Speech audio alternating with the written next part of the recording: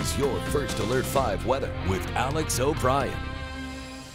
Welcome back. Happy Saturday. Our Arctic blast is on the way. Stays at bay for the next afternoon, but then we are in for a couple of very cold days ahead, well below average. Typically, we're in the low to mid 60s for Colorado Springs and Pueblo, respectively, this time of year.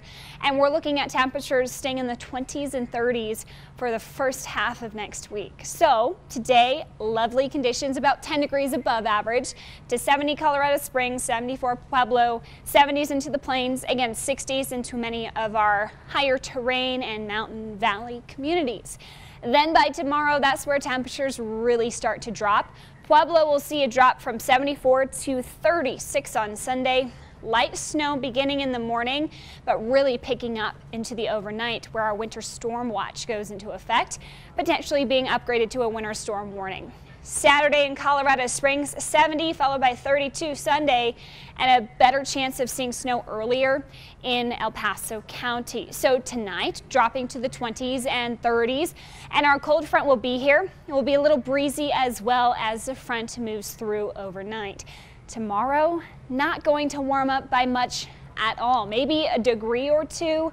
We're expecting to stay cloudy and snowy by Sunday evening. So here's our winter storm watch in place for much of central Colorado, all along the Front Range and into the central mountains and mostly east of the Continental Divide.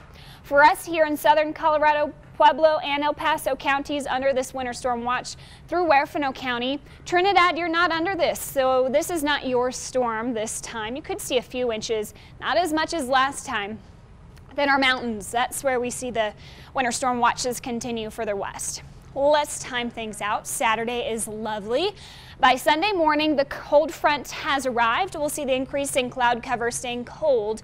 We could see a mix of some freezing drizzle and very light snow Sunday morning, but the bulk of our snowfall remains until Sunday night. Here's 8 a.m. on Monday, a tricky Monday morning commute for us with heavy snowfall limiting visibility at times. The system progresses southeast as it weakens through Monday evening. Fast forward to Tuesday morning, still some light snow flurries with our next batch of energy coming our way.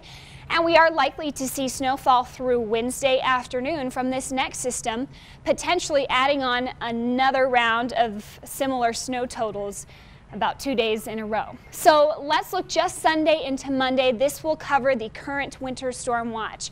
4 to 7 Colorado Springs, up to 6 to 9 in Monument. Pueblo 3 to 5 inches from Sunday into Monday, and gradually tapering off as you head south and southeast. Some of our mountain communities could see some. Westcliff, Rye, and the Wet Mountains getting up to a foot in some spots. Canyon City 4-7, Woodland Park 5-8. It really is the Pikes Peak region that will see the highest snowfall totals besides the Wet Mountains. So let's zoom in here on Colorado Springs. Again, higher totals for Air Force Academy, Briargate 5 to 7, 3 to 5 areas downtown and east of town, and higher accumulations as you get to Monument Hill and towards Woodland Park, Cripple Creek area. So do prepare for another snowstorm, potentially with the same or slightly above the snow totals expected from the first round. That comes Tuesday into Wednesday, and temperatures stay in the 20s for several days in Colorado Springs. For Pueblo, we'll be in the 20s or 30s Sunday all the way through Wednesday. Notice Thursday, that's Halloween. Stuck in the 40s through the afternoon, still dropping well below freezing overnight. We'll be dropping to the 30s tonight, then 20s and teens for Canyon City in the overnight hours, staying in the low 30s.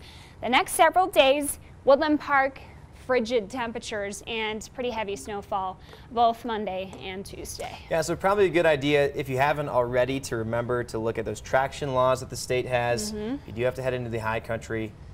Don't get in trouble, essentially. Just fuel up on gas, on groceries, whatever you need for the week ahead today, because you really won't want to go out any other day. And hopefully those trick-or-treaters have the costume adaptations they need to stay warm.